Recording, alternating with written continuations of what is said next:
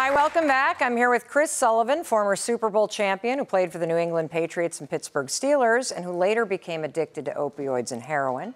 He's been sober for 10 years, and Chris wrote me a letter asking if I could help him find happiness and contentment.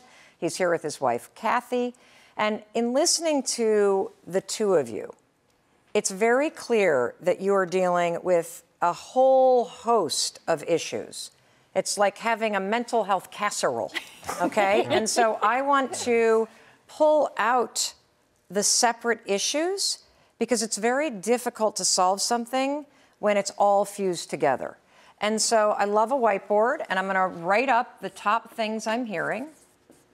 I hear you talk about anxiety.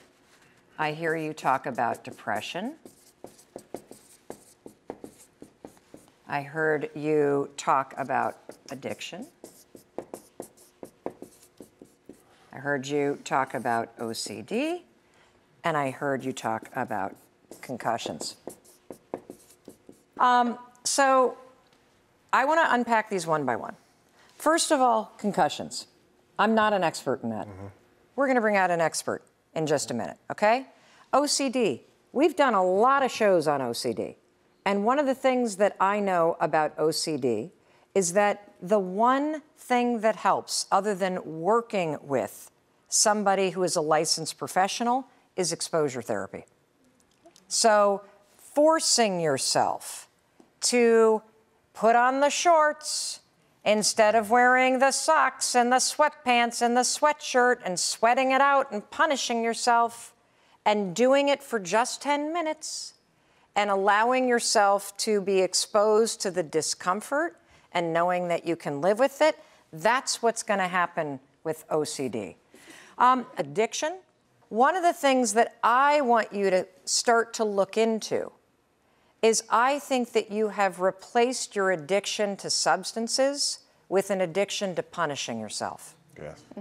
That you beat yourself up, that you beat yourself down, and now it's your new form of numbing yourself. You are not allowing yourself to feel anything. So what you did with heroin and alcohol is you beat them by having a habit of being sober. Yeah. When it comes to your addiction to punishing yourself, I want you to work on adopting a new habit, and it is a habit of celebration. Okay? Here's how you're going to do it. It's going to sound super weird. Trust me. Weird, simple things. That's the Mel Robbins way. You ready? Right. Okay, so are you a right-hander or a left-hander? Right. Okay. When you get up and brush your teeth, you are going to take that toothbrush and you're going to put it in your left hand. And as you are brushing your teeth with your left hand, you are going to be saying to yourself, I deserve to be happy. I deserve, and let me tell you why you're going to use your left hand. It's a little trick backed by science. When you use your non-dominant hand, it activates the neural pathways in your brain and your prefrontal cortex because you don't normally do it that way. Yeah. So your brain is now on high alert because it's learning something new. And if you marry that with the new thought, I deserve to be happy, it encodes itself in your brain faster. Nice. And so instead of your default thinking being, why can't I open up? Why am I a bad person? Why am I such a weirdo? When am I ever going to be this? Is that me? That's you. We're teaching you a new habit, which is I deserve to be happy. All right. Now I want to give you some strategies around what I believe are probably the two biggest things impacting you, depression and anxiety. So first of all, depression is a disease. It is something that you can successfully live with. And there are two things that people with depression do that make the depression feel even harder to deal with. The first is you resist that you have it. So when it shows up, you add weight to it and you hate it. And so there's a level of acceptance, just like you've accepted that you had an addiction and you are living a sober life. You need to accept that this is your reality. And the second thing is you need to understand that depression lies to you. So the heaviness you feel, that is a real feeling, but it's a lie. You can still push yourself to go speak at a school. You can still push yourself to talk to her. You can still push yourself to go to the gym. You know, you're a lineman. So could you visualize something like, you know, what are those things that you guys do where you like shove your shoulder into like one of those things and you move it down the field and... What is it called? She sounds like me with a football. What is it called? A blocking sled? Yes, imagine a blocking sled. And your job is to barrel through it.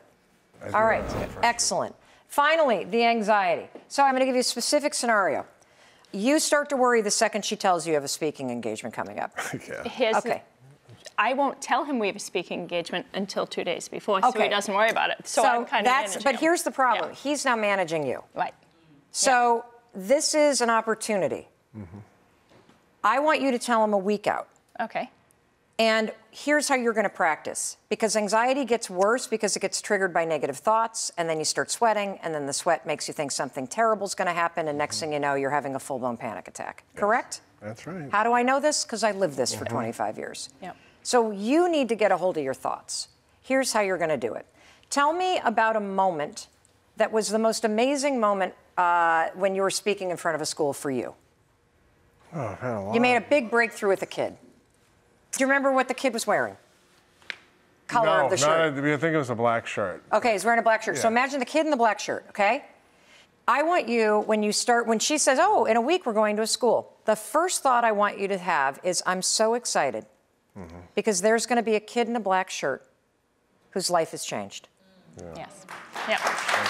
And here's what happens. Excitement and anxiety is the same thing in your body. You're letting your brain take it down the anxiety route. So I want you to hijack your own mind. You're not allowed to use the word, I'm anxious, when it comes to work. You're only allowed to use the word, I'm excited.